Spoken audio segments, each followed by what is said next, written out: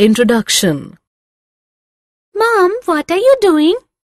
Ranjana, I am planning the snacks for your birthday party on Sunday.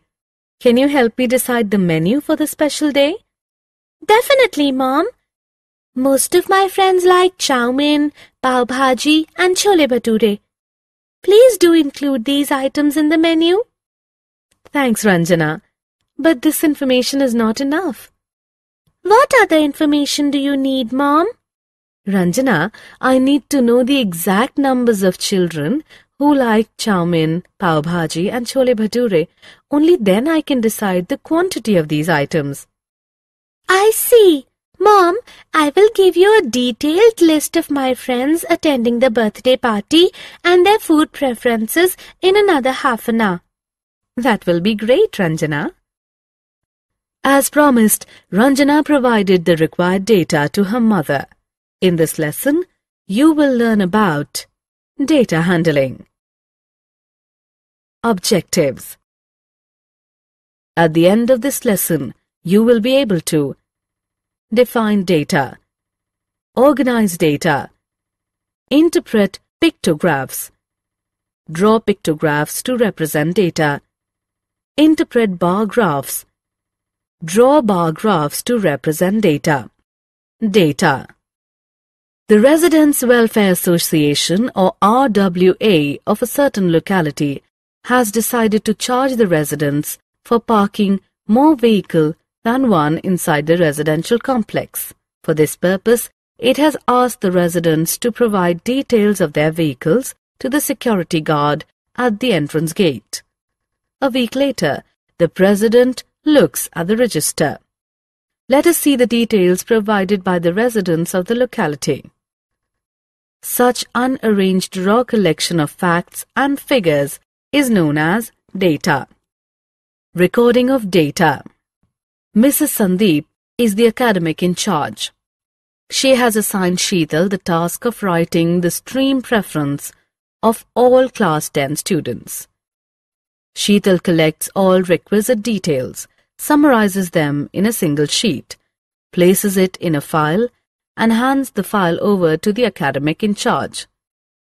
The process of listing information collected from different sources is called recording of data. Organization of data. The data collected by the RWA of the residents and the data provided by Sheetal to the academic in charge are unorganized. Why? The former does not tell the RWA at one glance the number of residents who own more than one vehicle. Similarly, the latter does not tell the academic in charge at one glance the number of students who have opted for science. Organization of data refers to a meaningful arrangement of data that provides the desired information at a glance. Let us now learn to organize data. We use tally marks to organize data. Let us learn how. Consider the data collected by Sheetal on the stream preferences of class 10 students. Make 3 columns: streams, tally marks, and number of students. Specify all available streams under streams one by one. Under tally marks, denote a student with a preference for a particular stream by a tally mark against that stream. Indicate every 5th student preferring a particular stream by a slanting line crossing the previous 4 tally marks. Now count the tally marks against every stream and record it under number of students. Let us now organize the RWA data that we had discussed in the beginning. Make 3 columns: vehicles, tally marks, and number of families. Specify 1, 2, and 3 under vehicles one by one. Under tally marks, denote families with specific number of vehicles by tally marks against appropriate options of vehicles. Now count the tally marks against every option of vehicles and record it under number of families. Self-assessment. Attempt this question to test your understanding of tally marks. Drag and drop the option at appropriate position in the number of students column. Graphical representation of data. A picture is worth 1,000 words. Data expressed in the form of pictures are understood faster and remain in memory longer. Let us look at two simple graphical representations of data: pictographs and bar graphs. Interpretation of pictographs. A pictograph is representation of data graphically with the help of pictures. These pictures can range from fruits and vegetables to vehicles and furniture, and sometimes even human beings. Let us understand pictographs by interpreting the data they represent. Look at this pictograph. It shows details of horses in 5 different stables in a village. Each picture of a horse represents one horse. It is clear from the pictograph that there are 4 horses each in stable 1 and stable 3. Stable 4 has the largest number of horses. Stable 2 has the least number of horses. Let us interpret one more pictograph.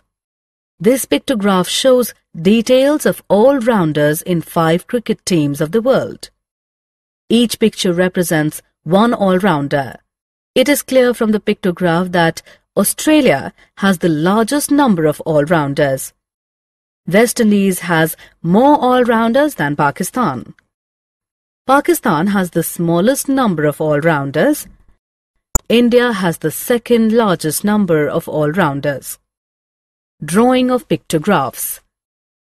Let us now draw a pictograph with the help of the given data.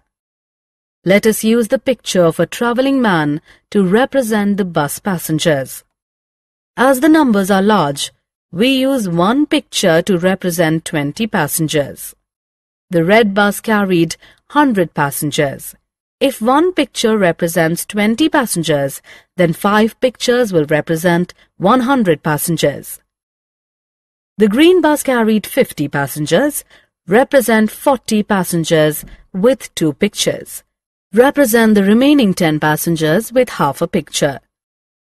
The orange bus carried 70 passengers, represent 60 passengers with 3 pictures. Represent the remaining 10 passengers with half a picture. Interpretation of bar graphs. A bar graph is representation of data graphically with the help of horizontal or vertical bars. Bar graphs are easier to draw than pictographs. Let us understand bar graphs by interpreting them first. Look at this bar graph. It is a horizontal bar graph.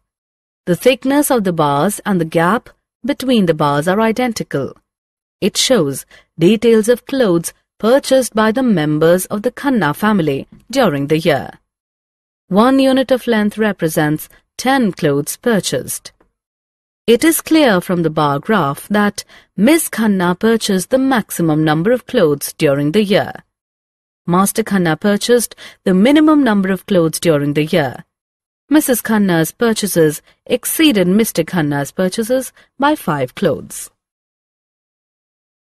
Let us interpret one more bar graph.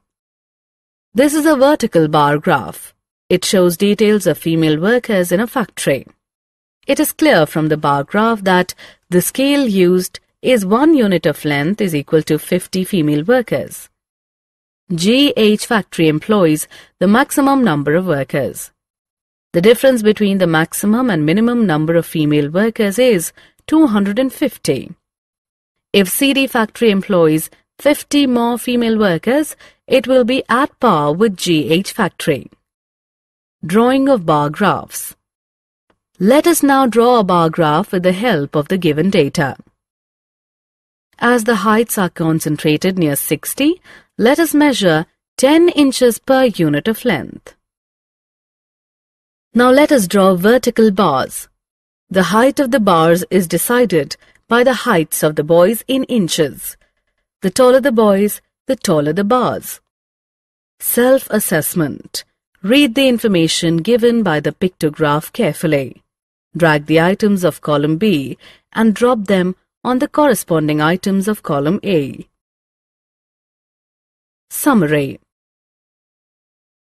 Let us summarize what we have learned. Unarranged raw collection of facts and figure is known as data. Organization of data refers to a meaningful arrangement of data that provides the desired information at a glance. A pictograph is representation of data graphically with the help of pictures. A bar graph is representation of data graphically with the help of horizontal or vertical bars.